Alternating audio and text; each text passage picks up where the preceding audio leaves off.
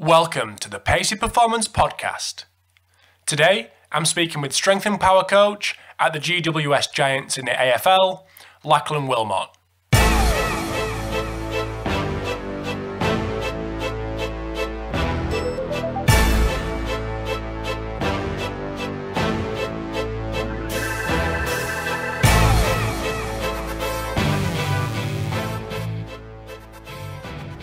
This episode of the Pacey Performance Podcast is sponsored by Valid Performance, the team behind the NordBord hamstring testing system. So the NordBord is the fastest and easiest, most accurate way to measure hamstring strength in under 90 seconds. So the NordBord gives you the right information so you can make the right decisions for your players at the right time.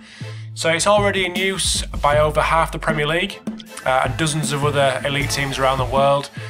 So the NordBord testing system is on its way to becoming the gold standard for measuring and monitoring hamstring strength. So if you are interested in getting to know anything more about the NordBord, you can visit Valid Performance, that's VALD performance.com, to find out more. Thanks for tuning in to episode 77 of the Pacey Performance Podcast.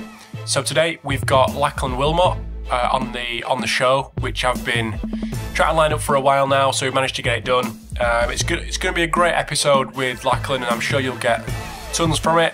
Obviously, working with David Joyce at the GWS Giants as their strength and power coach. So we go through lots of different things from his background, personal training, a little bit about the kind of common thoughts around personal training, but why it can be such an important part of a coach's education.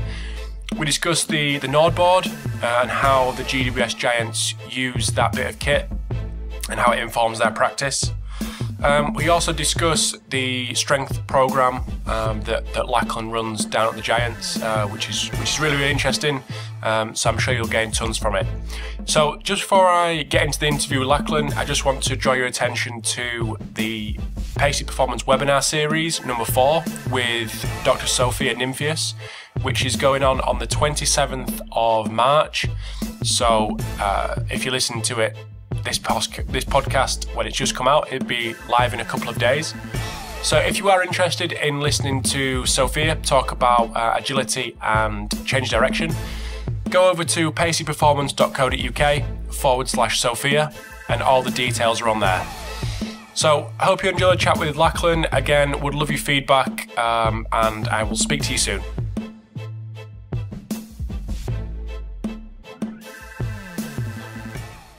So the most famous person to come on the Pacey Performance Podcast in Lachlan Wilmot. So the guy behind the 500 retweets, 5,000 favourites on the side of buses from the GWS Giants. So welcome to the podcast, Lachlan.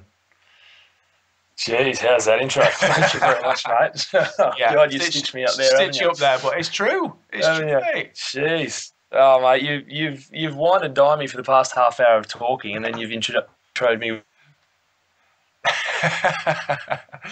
Well, do you want to just sack the intro, and do you want to give us your own sack the intro and give us your own intro, your background and what you're currently doing? Yeah, definitely, mate. So currently I'm working as a strength and power coach with the GWS Giants, which is an AFL team here in Australia, or Australian football team. Previous to that, I've sort of always been in Australian football. Before that, I worked with our state academies in the New South Wales ACT area, which is the state of Sydney, where Sydney's based.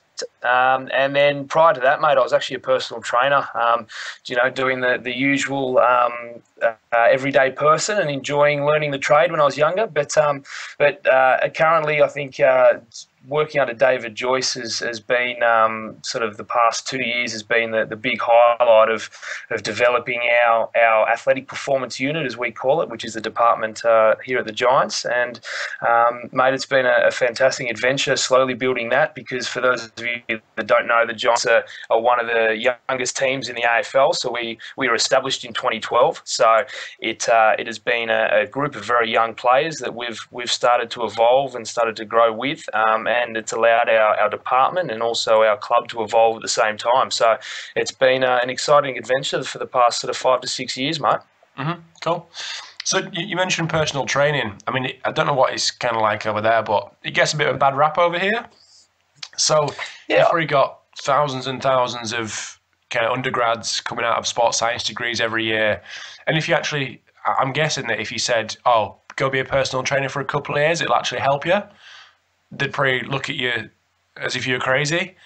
Is that something that's kind of given you a decent grounding to be able to take that experience into the Giants? Yeah, I think personal training can definitely have a bad rap, basically because of how easy it is to become a personal trainer, I think.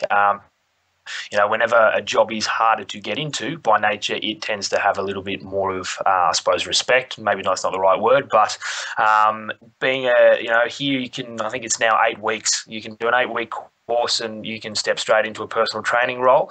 And look, there are some phenomenally good personal trainers, as equally there are some phenomenally bad personal trainers.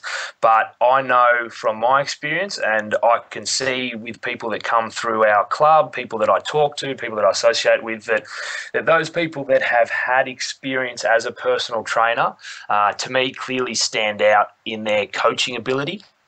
I think you don't want to make mistakes with professional athletes. The amount of mistakes I made when I was a personal trainer, and they're not mistakes that are high risk, more things like programming length. Like my first program that I wrote for a client when I was in my first year of personal training, some of them were huge, and the chances of getting through them within an hour is just not going to happen because you don't take into account them talking, you talking, coaching things not working or not going to plan, and little things like that take a while to iron out. And I think in a personal training setting, it's a fantastic place to learn your craft of that soft skill and trying to work with clients, trying to get you to talking to a whole range of clients, whether they be divorcees, married, whether they're older, younger, people with different experiences, different jobs, different backgrounds. And it gives you a very good ground in making those connections with your clients. And I think that carries over when you get into professional sport, because when you get into professional sport, your clientele obviously becomes much more narrower in background in regards to, for me, most of them are similar age. They're obviously all AFL players, so they have similar interests when it comes to sport. But nonetheless, they all have different backgrounds and they also have different interests outside of sport. So to work as a personal trainer, to give you that grounding in connecting with people of ranging backgrounds, I think is priceless. And, people that think they can, they're 18 and they go straight into an exercise science undergrad, they'll do their undergrad for 3 years. And I've spoken to people and they've said, I don't want to be a personal trainer. Actually, I want to be a strength conditioning coach and work with athletes. It's like, well, that's all well and good, but you don't understand the experience you're missing out on. It's phenomenal. I don't understand why people wouldn't want to try and become a personal trainer while they're at uni. Get any experience they can, because getting internships and getting experience in professional clubs, that's now becoming just as hard as getting a job itself. So I definitely think personal training really gives someone a lot of experience, a lot of benefits. But yeah, there's definitely that persona that some people believe that, I don't want to be a personal trainer, I want to be a strength coach. So, well, you can do both. Yeah. And if you can speak to Mrs. Smith, who's the housewife, every Monday afternoon for an hour while she's on the treadmill, or Mr. Jones, who's the solicitor, if you can speak to these guys and you're racking through 10 clients every day, if you do actually be one of the lucky ones, well, I say lucky ones, into getting to a professional sport, you're probably going to be able to communicate with the likes of, guys in the AFL or Premier League or whoever it may be, because you can speak to people. You're not just a randomer who's finished an undergrad. Yeah, well, mate, I was definitely thrown in the deep end like that a little bit in my first couple of weeks. One of my clients was a 42-year-old lady, and she had just found her husband cheating on. And she was looking to go through a divorce. And, anyone that's been a personal trainer knows that you turn into a little bit of a pop psychologist, because they tend to tell you everything and talk to you. And here's a kid that's fresh out of high school, and I've got this lady opening up to me about divorce and her husband cheating on her, and which I had absolutely no experience in. But it's one of those things that you just start to get much better understanding, and you might make mistakes, but you also learn. You know what I mean? So I think any young, aspiring strength coach, I would never tell them to say no to personal training. Mm-hmm. So how long have you been at the Giants now? I've been with the Giants since inception. So they were created in 2011, and I came on board then when we were effectively a reserve grade team. So we played in the reserve grade competition, but we were granted sort of similar budgeting and similar staffing to a majority of the AFL clubs. And then in 2012, we got moved into the AFL as our first year in the AFL. Mm-hmm. So have you? So what's that? That's 6 years now. Yeah. Okay, cool. So have you looked back at the programs that you did when you started, just for interest? Yeah. I did. Funnily enough, we have a monthly discussion group here in Sydney for all the strength coaches and strength conditioning coaches that can attend. And I gave a presentation last year. I was called Boys to Giants. So it was basically looking at our long-term athletic development program and how we brought them in as they were 17-year-olds when they came in, and how we evolved them over the past 5 years. And definitely that presentation made me look back at a few of the pictures, but also a few of the programs and stuff that we utilised with them in their first year there. Mm-hmm. So what's changed since then? Was there anything that made you cringe? Look, I don't think anything made me cringe. Good. But one of the questions that was actually posed in the presentation was if I could go back now and change anything, what it would be. Yeah. And I think one of the biggest things that I noticed, and I think a lot of strength coaches do it when they're younger as well, that my use of exercises could have been cut in half. I think, sticking to a few simpler exercises and using them for longer periods of time would have been more beneficial than the rotation of exercises that we used. We had specific blocks that we did with the boys when they were younger, but I think at the end of the day, we could have worked more around getting better buy-in from the players to do the simple exercises for a longer period of time instead of trying to rotate it to keep them entertained, if that makes sense. So I think that's the biggest difference now that with our younger boys, we really educate them around the use of our basic compound exercises that will be in their program for a good substantial amount of time in that initial phase. And they understand why they may squat or do a variation of a squat for the first entire year. You know what I mean? They understand the principles behind that, as opposed to us, prescribing a squat, but then maybe phasing it out, then phasing it back in, and trying to keep them entertained, if that makes sense. The old entertainment that Joycey tends to refer to. So was that because you thought that they would be bored, or was that because you were, you were trying to keep yourself interested as well? Well, I think it's definitely more around them as kids. It was, I'm very much of the type of trainer I could squat every day for the rest of my life and not get bored. But being footballers and being young footballers, 17 years of age, and we were in a public gym in our first year, so we were actually trained out of a gym where, obviously there was everyday people running around as well. So it was me being the only strength coach at the time. I was trying to manage a large group, moving around this public gym.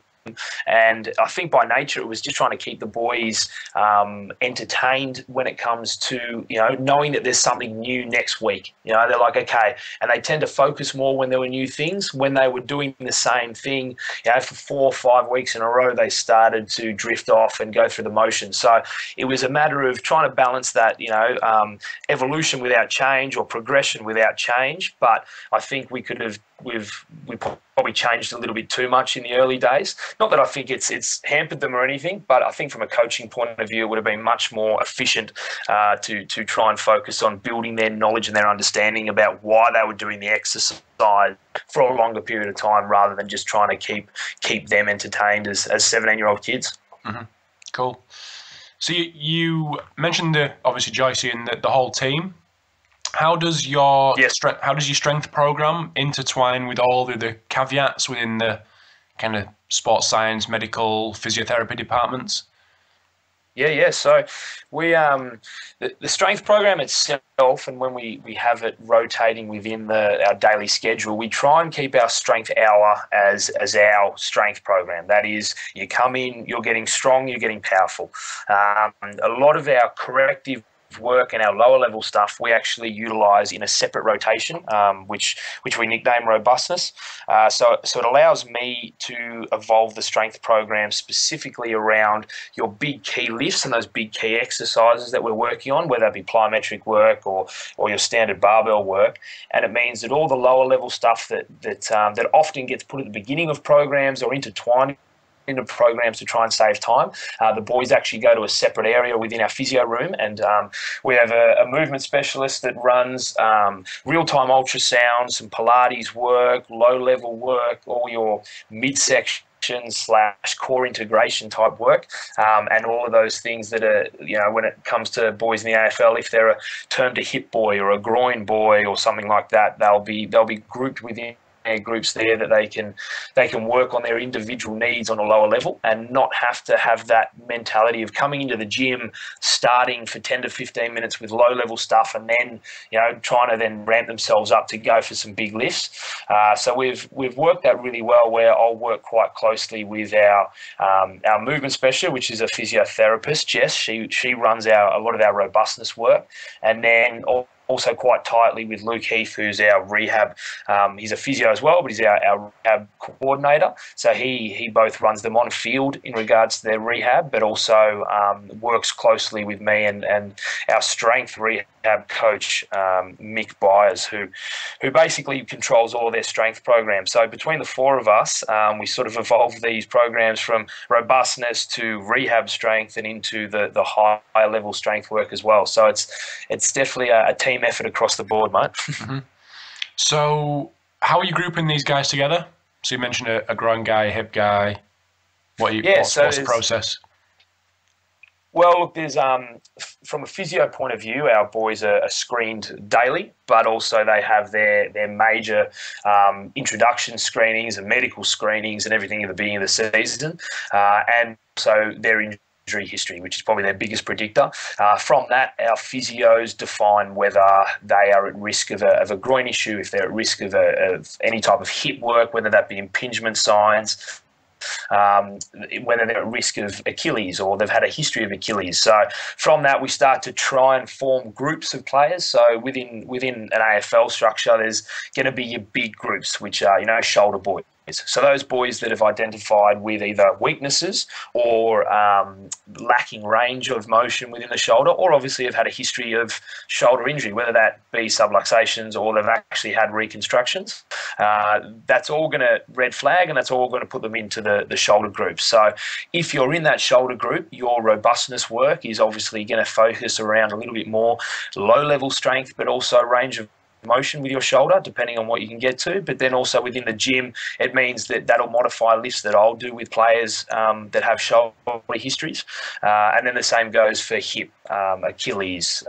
We have a lot of tendon stuff as well. So boys that have had a history of patella tendon pain, quad tendon pain, and also Achilles tendon pain, they all go into that tendon group. So they'll have resilience or robustness work to do around their tendons. So that may occur in the gym with me when we're using heavier loads, or it'll occur in their robustness rotation when they're working with lower loads. But we, as I said, we have our big groups, but there's always going to be those little ones that have, people that have had a history of rib work or whatever it might be. We try and be as specific as we can, but at the end of the day, they've all got to be stronger and faster, so they'll all have a lot of common threads, that's for sure. Mm-hmm. Excuse me. So you put something on Twitter a couple of days ago with regards to maintaining strength in season. I just want to kind of pick your brain on, firstly, the kind of how you go about that and dealing with the high loads and the high kind of running volume that the boys go through day to day.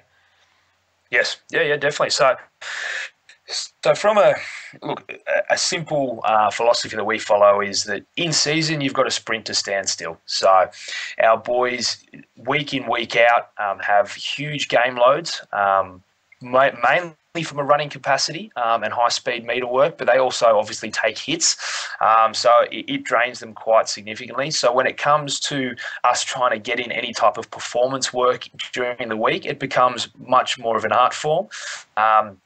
And we really look at focusing on two main aspects that I think we've really worked heavily on, which was in my tweet, was around maximum force. So we're looking to try and expose them to some sort of maximum force, but also velocity. So we're looking to try and make sure that we expose them to velocity. So within a season, I think it's very easy when a player comes out of a game, so they play a Saturday, they're obviously going to be sore Sunday. You get to Monday, you start to get them moving again and finding out if they've got any little niggles, any issues anywhere. And it's very easy to get caught up in the week where you're recovering from one game and then suddenly you're preparing for the next game and you've missed the window to be able to, whether it be lift heavy or run fast. So we put a lot of priority into utilising our programming and our scheduling and making sure that we're working with individual players depending on who played on a Saturday, who played on a Sunday. Obviously, we run two teams, so we have our first grade and our second grade. So they often, or sometimes they can play on different days, which will skew our schedule a little bit. But we look at making sure that we expose our boys to that maximum force within a certain block. So it might be, we might have a 3-week period and we know that we have a Sunday to Saturday game and we know that week is going to be a very poor window for us to try and get any maximum force into them or maximum speed. So our velocity might be quite low in our training sessions, and then within the gym our intensity might be a little bit more reduced because we know we're just not going to be able to recover for the next game. But the following week we might go from a Saturday to a Sunday game, which gives us an 8-day break. So we'll open that window up and say, right, we know that this is a slightly larger window, and we know that because our boys didn't hit higher velocities the week before, nor did they hit good force measures, we need to make sure we expose them to that now, because the less exposures our boys get, the more they start to drop off. So their strength levels will drop and their injury resilience when it comes to high velocity running drops as well. Because as soon as we stop exposing our boys to high speed meters and force, they start to pull up sorer and sorer, and their risk of injury starts to climb. So we really run with the philosophy of trying to periodize our year where we have windows where we can make sure we chase some velocity and we can chase some force. So with the velocity side of things, Joycey and our conditioning coach, Andrew Barnett, is exceptionally well at tracking all of our players and all their high-speed meters that they'll run both in the game and during the week. And then from that, they'll have their targets for each individual that they want them to be able to hit consistently. And if our boys, might be 3 of them, might be 10 of them, are starting to drop away for whatever reason, maybe they played a slightly different role in the game and weren't exposed to enough high-speed meters, maybe they put up with a cork to the quad and they maybe didn't get the same running velocities they needed to get in one of the training sessions, that will be marked down and we will make sure that we expose them, if it's appropriate, within windows to make sure that half the season hasn't gone and suddenly there's a handful of players that have been exposed to high-speed running and suddenly they go into a game and they get slightly moved, or they may have to, what we call tag, which is basically they follow a key play from another team around the whole game, just trying to disrupt his game, and that can expose a player to a lot of high-speed meters. So we really ensure against these spikes that might occur when they might change roles or change positions. So it's a bit of a mixture of art and science. I think that's what I wrote in the tweet.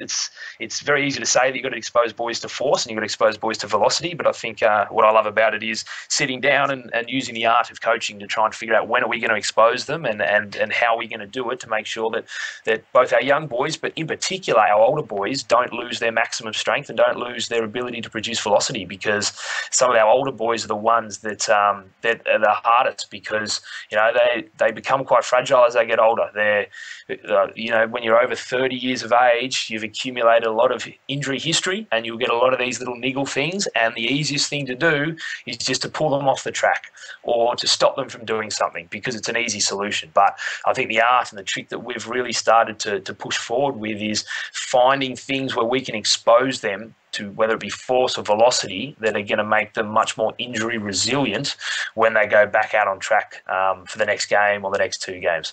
And I think it's been a big focus of us last year and again this year, and playing with the NordBord last year was really good for us as well, to try and keep that, because for us that's a maximum force exposure to the hamstrings, and so to be able to track that a little bit closer and get the boys to buy into that with numbers, because they love seeing whether they're on top or they're second in the club. So that's been a really good asset for us as well, to put a little bit more objectivity to the maximum force exposure that our boys get in their hamstrings. So how often are you using the NordBord? The NordBords would be utilised within our pre-season about 3 times for a majority of the boys. And then in season, we look to try and get it done within our bye week. But what we are starting to do is utilise it within our actual gym session. So the boys really like the new software where it actually tells you left v right, so they can see a live feed of as they're lowering down, whatever exercise they might be doing on it, they can see how much force their left is producing versus how much force their right is producing. So we actually put the computer in front of them and allow them to use the NordBord for their exercises. So it may not be the most accurate measure. It's a little bit of dirty science, because it's obviously done at different times within their programs at different times of day and everything like that, but it's a fantastic feedback tool for our boys, and it's, to be honest, they're the ones that are wanting it set up all the time, so it's good to see that they're chasing the numbers more than anything. Mm-hmm.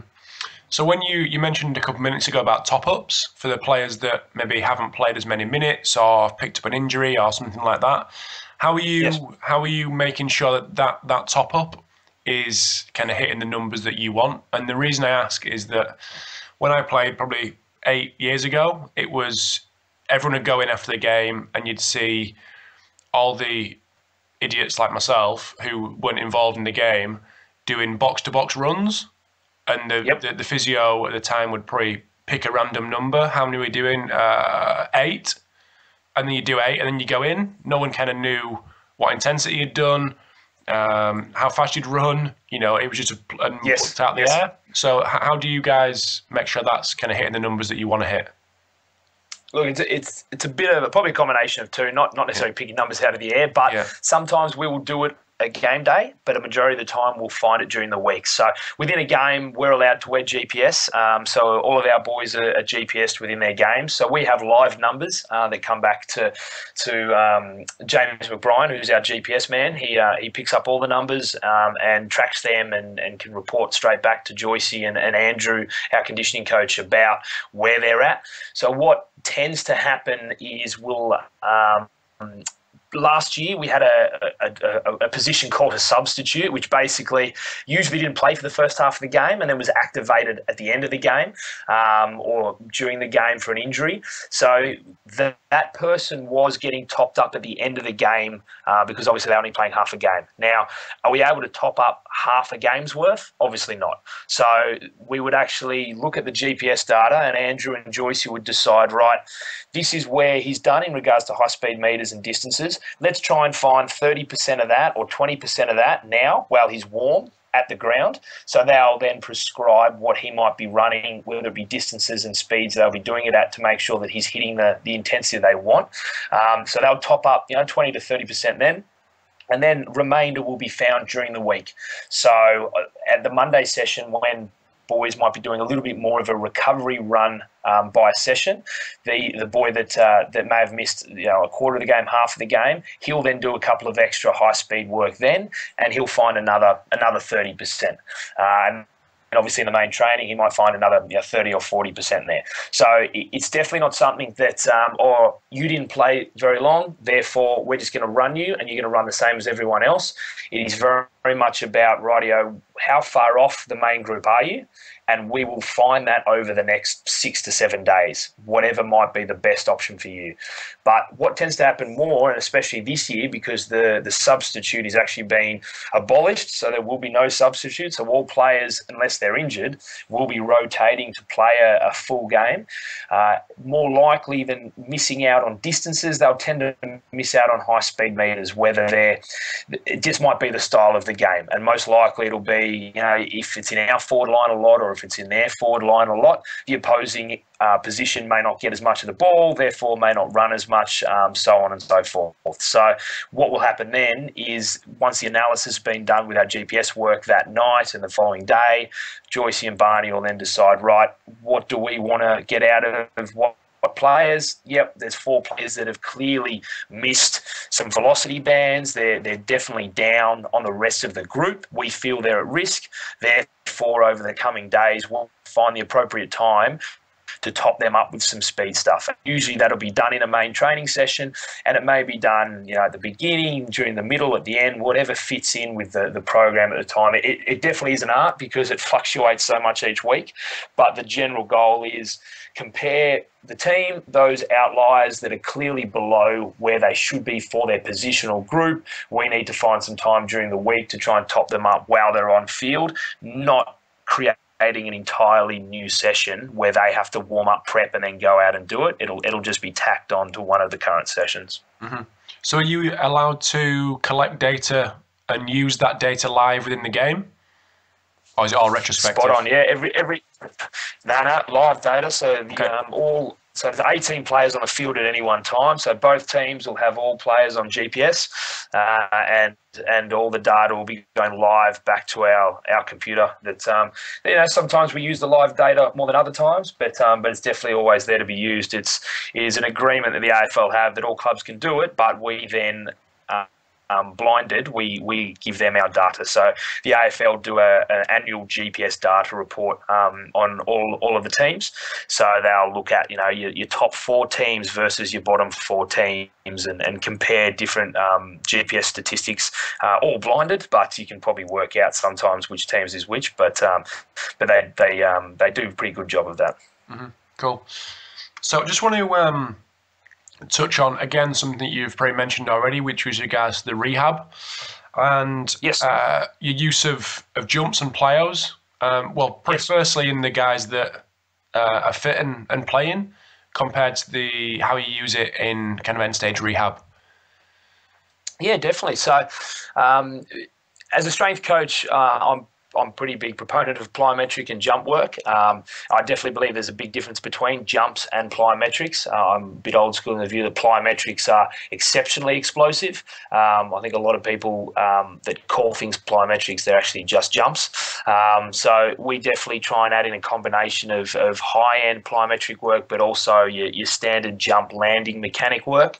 And in particular, we have a really good focus, and one of the best focus that I've seen around in the return to play structure. So Luke Heath, our head of rehab, he's been really strong in exit criteria for our boys. In fact, if you ask the boys, he's probably a bit of a Nazi with it, but he has very strong, very objective measures that he wants to see for his players when they're returning, whether that be ACL in worst case scenario or things like a simple, a grade 1, grade 2 ankle sprain, whatever it might be. And amongst some force measures and some symmetry measures, he also uses a couple of hop for distance and a little bit of plyo measures that allows the boys to be a little bit more of that explosive side. And we also have a big selling point on you might be pain-free, you might be strong enough, and you might be able to train, but are you ready to perform? So a big philosophy with our return to play is not just, it's not just return to play, it's also return to performance.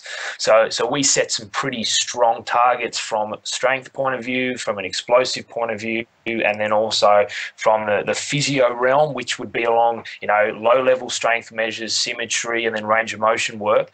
And these boys are presented all of this at the beginning of their rehab, so they know exactly where they're going with it. And we have quite a big focus at the end stage when Mick Byers, our strength rehab coach, takes takes a lot more control of them, which is usually when they're starting to be introduced back into training. He'll have them in the gym and be working really closely with them along A, big strength movements, but B, a lot of their jumping mechanics, landing mechanics, and plyo work. So we have definitely been big proponents of trying to make sure that the plyometric work included into their return to play, because I think a lot of time it's missed out on, and it's not necessarily missed out on because people forget about it, but I think it's once a player gets back into training, and especially when they start to become available for games, this hyper focus of their development, whether it be, let's say an ACL, if someone's suddenly available to play after they've had an ACL injury, they tend to drop a lot of the things that they probably should be doing that are going to increase their performance, but also decrease their risk of another ACL. And often that's going to be your explosive stuff, because you obviously are going to be quite fatigued after playing games, and jumping around is probably the last thing you want to do. So I think us starting some low-level landing mechanics quite early in our rehabilitation program has been really beneficial, because it means that as they get into the end of it, they're really doing some quite high-end plyo work that are going to set them up for some really good rate of force development actions on the field, but also their ability to change direction, their ability to be able to decelerate and accelerate. I think it all contributes quite nicely to mix it all in to make sure that they're as confident as they can be when they return. So like I've talked about before on Twitter, I think just being able to have that plyometric component and making it a major part of their end stage rehab, I think is very important. So are you, for your general kind of strength and power movements, are you looking for a certain percentage of their pre-injury numbers? Yeah, definitely are. Often they're non-injured limbs, we're looking for PBs, so or PRs if you're from America. But we're definitely target based off what their history is. We look at, if they're, let's keep running with an ACL example. If they have done an ACL, we'll make sure that we're chasing upper body strength. Now, with some of our players, putting on mass can actually be a little bit detrimental, because being such a high running sport, if you're weighing 82 kilos and you get an ACL injury and you come back at 86 kilos because you've just been doing bench press for most of your off season or most of your time away, it's going to make it really hard for you to return to play. So we're very diligent in making sure that our boys' body weights don't spike and we don't suddenly have this unwanted mass on them, whether it be pure muscle or not, it doesn't matter. So we're very conscious of that, but we are very, very proactive in pushing their strength, even if they're injured. So that's one of our big focuses. And now, as I said, they'll have those targets set for them pretty much at the onset of their rehabilitation program. Now, edits will come, things will, targets might be beaten, and then we'll ramp them up a little bit, or we might have a setback with something, and obviously things will update. But yeah, we definitely use their history, a bit of a percentage of what they've lifted before, but we are very objective in what we give them to make sure that they have very clear targets of what they're chasing. Mm-hmm. So is keeping weight ever an issue, especially in the off season where, like you say, guys are benching every day? Yeah, we've got off season is definitely an easier place to bench, because if I go on an off season, I'll always find a mate that wants to come to the gym with me to bench press, but I won't find a mate that'll come squat with me. So it's sort of a pendulum swings either way when it comes to AFL players. So the best analogy I can give is if you take a team of AFL players, you'll have some that'll swing closer to soccer players, and you'll have some that'll swing closer to rugby players. And what I mean by that is you'll have some boys that love weight training, will chase loads, will love really lifting heavy and pushing themselves, and they'll get DOMs, but they know why they get DOMs. They don't care. It's great. It means that they've worked hard. And then you've got your other people that are very much about, got to be fresh for the game, got to prep for the game, got to prep for training, got to be really good to go, and a little bit more nervous about it. So we definitely have those two groups where some need to be encouraged more and also have more buy-in, but that's just the same as any team.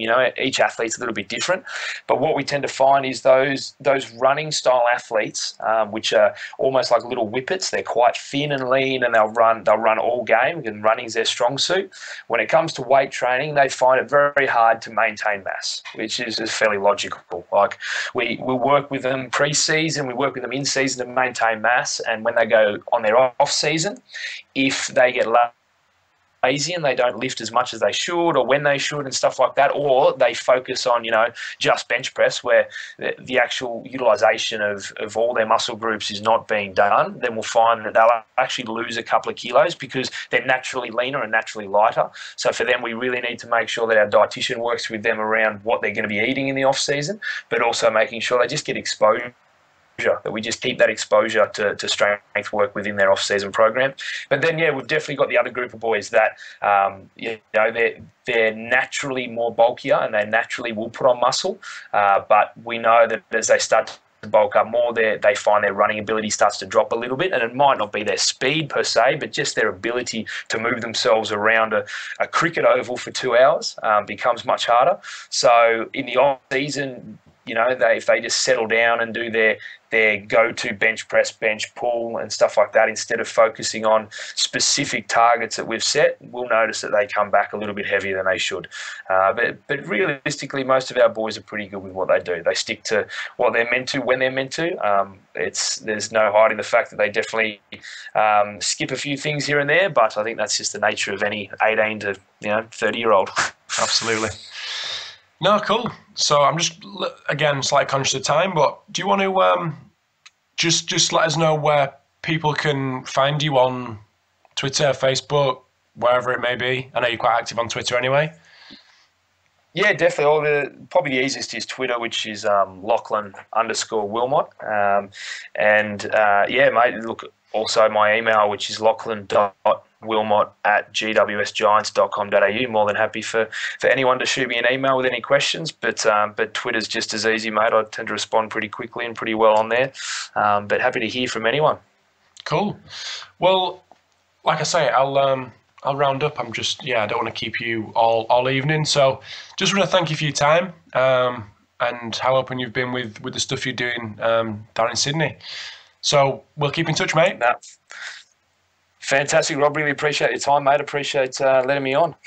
Pleasure. Speak to you soon, mate. Okay, mate. See ya. Thanks for tuning in to episode 77 of the Pacey Performance Podcast. I hope you enjoyed the chat with Lachlan. Just before I let you go, I just want to say a massive thanks to Valid Performance, the team behind the NordBord, for sponsoring this episode today.